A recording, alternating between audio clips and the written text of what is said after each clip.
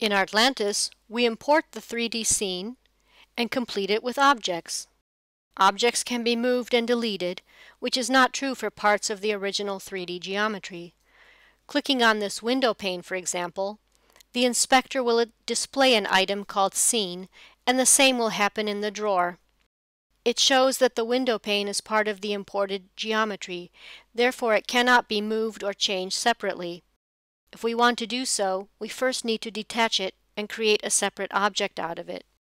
This can be done through a dialog you open by clicking on the arrow icon in the upper part of the drawer. First, select the window pane or any part of the 3D geometry you want to detach. Choose what you want to select: triangles, plans, parallel plans, meshes, or a material. You can also use the magic wand and let Artlantis detect 3D elements for you.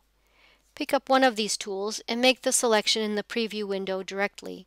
Control the item you want to select from all views. If you make a wrong click and select something you don't need, deselect it with a control click or command click depending on your operating system. When the selection is done, set the other options. Name the new object, choose a destination layer, and choose how it should behave compared to its support: perpendicular or vertical. By checking the low radiosity option, you can simplify the radiosity calculation for this object in the final rendering. The object we are creating can be kept as an internal object and used only in this project, or we can save an external object to be used in other projects too. In this second case, we can include one of the existing light groups to the object. In this case, I'll save this object internally. Once saved, the new object will appear on the selected layer. The inspector displays the editable parameters and the thumbnail contains the Artlantis logo. Now that it's detached, the window pane can be changed or even deleted.